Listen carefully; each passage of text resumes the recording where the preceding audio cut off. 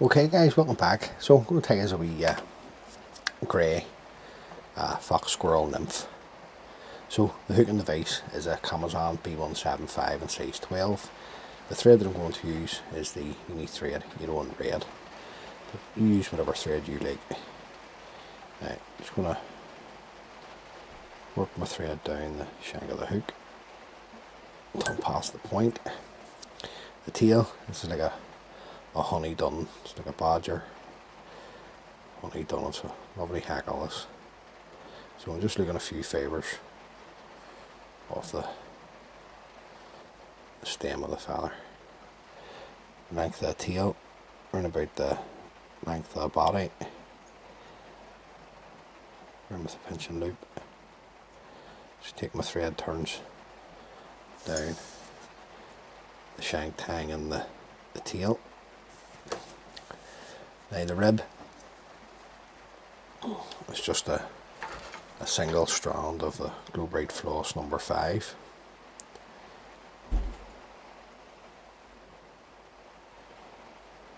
Just peel that on the length, and then just work our thread forward, tying everything in that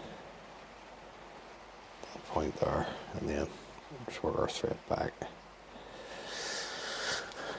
Then the body is the natural fur by Wapsi. This is the, I'll just show you at the back, grey squirrel.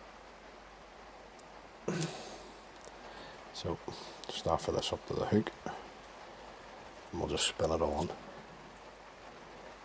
the thread.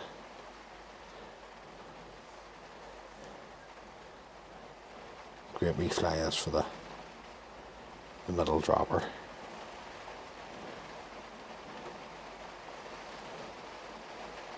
At that point there, just take away some of the excess fur. Any wee fibres want to go forward to the eye, just pull them back. Get a few thread turns in front. Then about 4 turns of the Glow Bright number 5. Catch that in. Now, just going to work this forward, tying in the Glow Bright to the eye of the hook, and then fold it back nice and tight.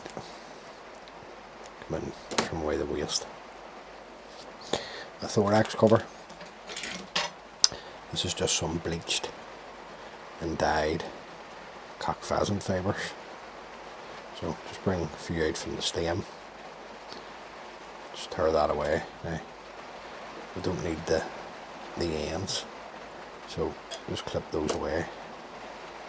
Offer this up to the hook, just put it in, and then just tighten down on everything. Yeah, just come in with my thumb, spread it over the back. I'm just going to climb up onto the body a touch here. And just have a wee check. Yep, it's dead on. Then we'll go back to our wee pinch of our grey squirrel.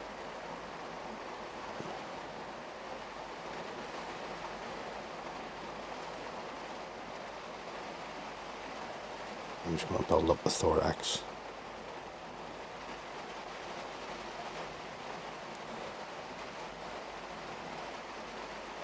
And excess of that there. Sweep it back. Just put a couple of thread turns in at the front. Now, I want to put a couple of wee hat cheeks on the fly. So I'm going to use 2 sunburst goose bats. Now don't worry about just offer them up on the sides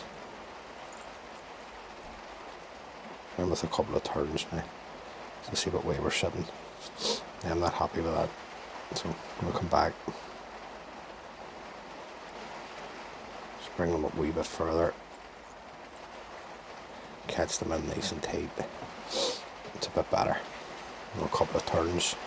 Now it's best to try and rip these away. Just be brave. And then bring over your pheasant tail, nice and tight with this. Fold this back. If there's any wee fibres you want to go forward, it's the grey squirrel. We want to spring out, just peel those back. Come in and trim away the waste.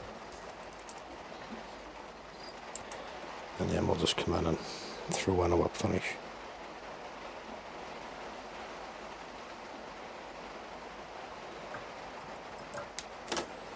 Pull the thread tight, come in, trim away your tartan thread. Then we're going to clip the goose bats, and I just clip them roughly the length of the thorax.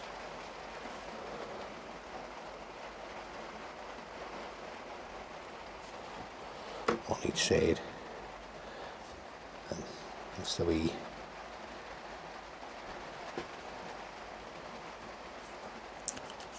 grey squirrel.